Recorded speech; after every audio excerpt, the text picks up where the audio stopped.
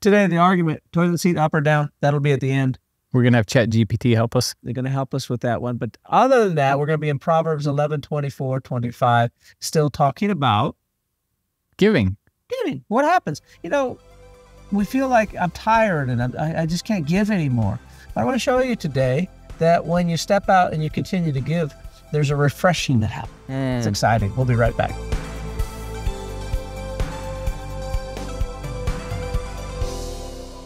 Good morning. Welcome to Wake Up. Where we wake up. I'm Pastor Scott. Pastor Jason, it's good to have you with us today. Looking good today. Don't forget to like, share, and subscribe. Yeah. And if you're a new subscriber, type in where you're from. I like to read that on Wednesdays. Where you go? Yeah. I don't know. Let's watch this clip. There's no clip. Roll the clip, Stephen. All right, let's close in prayer. You want to pray? There's no clip today? No, it's Tuesday. We had the clips on Tuesday. Proverbs 11:24. What are you talking about? 11, 24, and 25. One person gives freely, yet gains even more. Now, that sounds weird in today's culture. Another withholds unduly, but comes to poverty. Wow. Now, you can think about poverty as just not having enough. So you don't have enough joy, you don't have enough peace, you don't have, right? You don't have enough of the good stuff. A generous person will prosper. Whoever refreshes others will be refreshed. And I love the word refresh. I know, right? Right? Now, I know that, so we teach on Wednesday nights. And every Wednesday night, Joy comes in and she gives us both a bottle of water. Oh, she's so sweet. It's so refreshing. It is. It's nice and cold. It always just makes me happy. It does. Right? Me too. I'm like, it kind of brightens me up with a smile. Yeah. And she's just on it every week. And you can tell as she brings us refresh that she gets such a joy on her face. Yeah. It's refreshing back to her. It's true. Right? And same thing for your life. When I think that we can get into an attitude at a time where, what's the opposite of refresh? Well, we suck the fresh out of people. Fresh vacuum. We take the fresh. We're not like Ziploc. We should Ziploc our life where we keep the fresh in. We refresh people. I think of it as weariness. Weariness is the opposite of being refreshed. Refreshed to me is like I'm renewed. I'm able to go again. Like it's like I woke up in the morning refreshed. Yes. Yesterday was hard, but I'm refreshed today after sleeping all night. So refreshing to me is the opposite of weariness. So when you come into the office, what do you bring? Is it refreshing to be around you? Well, and I think too, like you identify the problem. I'm sick and tired of, and then finish that sentence. I'm sick and tired of. So you have weariness in that area of your life. Right. And the way out of that kind of weariness is to start giving into that. Right. I'm sick and tired of having to do everything around this house. We'll start doing it with a good attitude. Yeah. Just keep pouring in. Don't be sick and tired of it. Know that God is going to reward you. I'm sick and tired of, I go to work and I get a thankless job and the boss never says thank you and nobody ever says, good. Keep going. Push past that moment. Don't give because you're waiting for some kind of return. Instead, there's a refreshing coming on the other side of persevering through this, right? And I find it myself that when I'm real tired, right, climb into bed and Holly's like, oh, I could blah, blah, blah. And I just go, I'm on it. What do you want?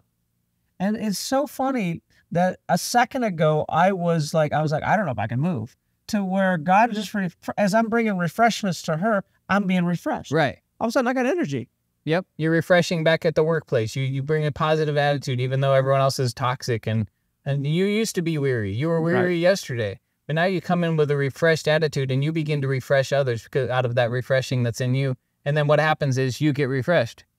And it's backwards because the world makes you believe that if you're tired, then you need rest. Right. In a way. Does that make sense? Obviously, if you're tired, you got to go to sleep. But tired means, hey, I got to do nothing for you. Well, I think tired, a lot of times in the world today, means quit. Yes. Right? I'm burnt out. Tired. I'm burnt out. Right. That's a better word, burnt out. But burnout is nothing more than a lack of faithfulness. And faithfulness, when you think of faithfulness, you think of, well, you keep going. But really, the reason you keep going is because you stayed full of faith.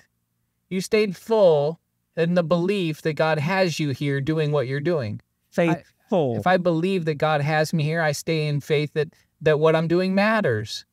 I believe that this is part of my assignment. I believe that God gave me this job as a gift or gave me this family as a gift. I'm faithful. I stay full of the belief that what I'm doing matters and it's making an impact and it's valuable and it's God assigned. And that energized me. I could actually run a marathon. And then you just keep going. And you did an incredible teaching. But when you lose that, you quit. You did a incredible teaching a couple months ago about that second wind comes. Yeah, I did a second wind was teaching. It was so good. maybe 6 months ago. Yeah. Right. And that second wind comes when you push past the weariness. Yeah, Right. runners know this to be true, marathon runners, that they get to the threshold, the breaking point where the body just can't take another step. But if they keep stepping, all of a sudden, a chemical reaction happens in the body that completely changes where it's getting energy from. It starts to pull energy from new places, and you get refreshed, and suddenly they call it a second wind because now you can go and you're not weary anymore. So you're trying to do things on your own physical ability of giving and you get weary, but God says, nope, step a little further, and now supernaturally in the same way, I get a second wind from God. They will run and not grow weary. That's our promise from Right. God. So burnout isn't from running. Well, Pastor, I'm just burned out in my marriage. I've just been going and going and going. I can't do it. No, burnout isn't from working hard. Lots of people work hard and don't ever quit and never gain burnout. No. Burnout is a result of I lost faith in what I was doing mattered or had any hope in it. Right. I lost faith in the fact that God can turn this thing around for me. I quit. And I think that one of the fastest way for burnout is negative attitude. Oh, A negative attitude will suck the life out of your giving. Yeah, it's that lack of hope. Well, it's pointless. This is not going in. This is going nowhere. Right. It doesn't matter. Again, like I'm losing value that what I do is mattering at all, or that it's God assigned. I treat everything that I do in life, everything that's in front of me, as God assignment. And I stay on that assignment as faithful as I can, full of faith that God put this. I don't know why God has me doing this, but he does. I don't know why God put this in front of me, but he did. And I'll stay with it until something else, until I feel like I've been completely reassigned to this new thing. Right. Your faithfulness is not contingent on what you see. Yeah. It's on when God says, stop. You're going to be like Dr. Tom making breakfast, my dad. Yeah. No. Like, I was, as a teenager, I was just tired. I'd work a lot at Burger King and get tired. And he would just be so unrelenting in his giving. Pancakes? No, Dad, I don't like pancakes. You want a waffle? I'll make you a waffle. You want a waffle? I don't want a waffle. You want oatmeal? I'll make you some oatmeal. But he was always happy about it. Yeah. Right? Dad, I'm just going to have a bowl of cereal. Okay, next morning, same thing. You want a waffle? I'll make waffles. Waffles coming. They're hot. They're fresh. Remember, he's like, it's hot. They're fresh. He's trying to refresh He you. was just unrelenting on his refreshing. And then finally you go, yes, I'll have a waffle. And then he gets excited. Yeah. There's that little Yay, waffle I going. get to make you a waffle. And he still does it today. And he said, come over and make you a waffle. I'll go over there right now. I want a waffle. With the best waffles. And we have to be unrelenting on our giving. Be an unrelenting person who will not, I will not be deterred from blessing other people. I'm going to refresh somebody. Just say it today. I'm going to refresh someone today. Wasn't Jesus that way, though? Find someone that you can refresh. It's funny that around Jesus, he had people that were trying to keep him sometimes from refreshing people. Oh, yeah. Like blind Bartimaeus is like, and people are like, hey, leave him alone. Don't bother the teacher. And He's Jesus is busy. like, what are you doing? Bring me the guy that's weary. I'm Or going the to kids, refresh him. hey, we don't want the children around Jesus. He's like, what are we even doing here? Bring me the children. We're not going to bring children? Yeah. Yeah, What the man kind- at the who pool. are you people? The man at the pool of Bethesda, he's weary. He's been there for 38 years. And what does Jesus do? Refreshes him, gets him going again, starts that motor back up, gets him back into life. And you look at Jesus' life, and I don't ever remember him at the time. He's like, hey, I'm done. I'm tired. You know what? I need a little refreshing. Jesus takes a spa day. How come Jesus never got a spa day? He should have. I'll tell you. I'd have bought him a spa day. But you see that he had people against him. Every places he went, he had obstacles. He had every reason just to be tired. What did you do today? Well, I gave and gave and gave, and I healed and I spoke, and then we fed people, and then what happened? Well, then they tried to kill me. Sounds like So I had to leave. Sounds like a pretty good day. They tried to throw me off a cliff. What do you do tomorrow? The same thing I did today. Go to a new region. We're all giving, and then they'll try and kill me, and then I'll have to leave again. I wonder if the disciples ever sat him down and goes, hey, I'm seeing a pattern here, Jesus. It's like a pattern. Strategy is really weird. What if, Jesus, we just took a weekend off? Like, I wonder if they ever did that. They go, hey, what if we just took a weekend off? Go to the lake. They go down to... Let's go on a boat ride. She's like, all right, let's do it. We're going to go heal a demon-possessed guy while we're at it and almost sink the boat in a storm. They think it's dumb. They're like, every time we take Jesus water skiing, he never falls. He doesn't go underwater. It's so dumb. He's flipping during turns. You won't get wet. You won't get wet. Where are we? I don't even know. know. Anyway, live a life of giving. And we encourage you in that. partner with us. It really allows us to push this message out there. We're looking for partners so that we can stay on praytv.com. And this is a big thing. It's going to start up in August, and we're looking for $134 a month partners. If you become a $34 a month partners. Yes. Not $134. No, just 100 of them. Yeah, $34 a month. 34. And if you do, what do you get? You get one of our T-shirts. We're going to send it to you. Right? You have to go to wakeuptv.tv, hit give, but you have to hit the reoccurring button. Yep. Yeah. And anyway, you want to pray over? Father, I thank you, Lord, for this message today. And Lord, you're ministering life to us. That, Lord, you're changing us, that your hand is upon us, Lord. That you're moving us in the right direction, Father God, that we are not weary. We are not weary in well-doing. Father God, we believe in you, and we know that you are going to work everything out to our good, that you have got glory in mind for us, that today we're going to be our best at what we're doing, knowing that you are doing your best behind the scenes to reward us richly. And all the places that we give and we get nothing back in return, we thank you, Father God, you are the giver in our lives. You are the rewarder. In Jesus' name, amen. Amen. Chat GPT Tuesday. So the Chat GPT is an artificial intelligence bot online that you can go and talk to. And crazy. It's creepy. It is.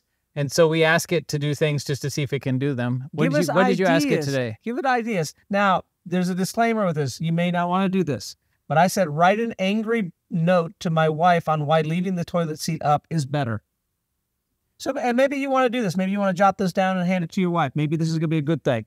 Yeah. So let's see what ChatGPT's recommendation for our married life is. It says, Holly, I can't believe I have to address this issue yet again, but it seems like my words haven't sunk in. So here's a brief note explaining why leaving the toilet seat up is better. Convenience. Leaving the toilet seat up is far more convenient for me. Against everything we've been talking about, and any other man who uses the bathroom. We don't want to waste precious seconds and energies lifting the seat every single time we need to relieve ourselves. It's a simple matter of efficiency. 2, equality. Why should I be burdened with the sole responsibility of putting the seat down? It's unfair to expect me to cater to your every whim when it comes to this mundane task. If you want equality in our relationship, start by accepting that both of us can take the responsibility of adjusting the seat as needed. I like hygiene. ChatGPT's getting you divorced. That's what he's doing. Contrary to what you believe, leaving the seat up is actually more hygienic. It's basic common sense that seems to have escaped you. Oh my gosh. He says communication, the ongoing debate about this toilet seat position is ridiculous. It's not a life-altering issue, but it does highlight a lack of communication and compromise between us. If we can't find a middle ground on something as trivial as this, I worry about our ability to handle more significant challenges. Oh my gosh. ChatGPT needs some marriage counseling. He needs to sit down. He's out of his mind. Anyway, give us ideas for ChatGPT, but watch this clip. Our designer, God, has a better idea for your life than you do. He does. We try and rethink what God has for us. We're like, oh, I don't know if God has the best life for me. Let me figure it out my own way. No, he's got the best life for you. You can trust God that his life is going to lead you to fulfillment and happiness and all your dreams and desires come true. But you've got to learn how to trust him. We all have to learn how to trust the directions that he gives us. Because we all wake up one morning, maybe 17, 18 years old. We think to ourselves, I want to carve out a life for myself. I want to carve out some space on this earth. I'm getting ready to move out soon, and we start to think about the future.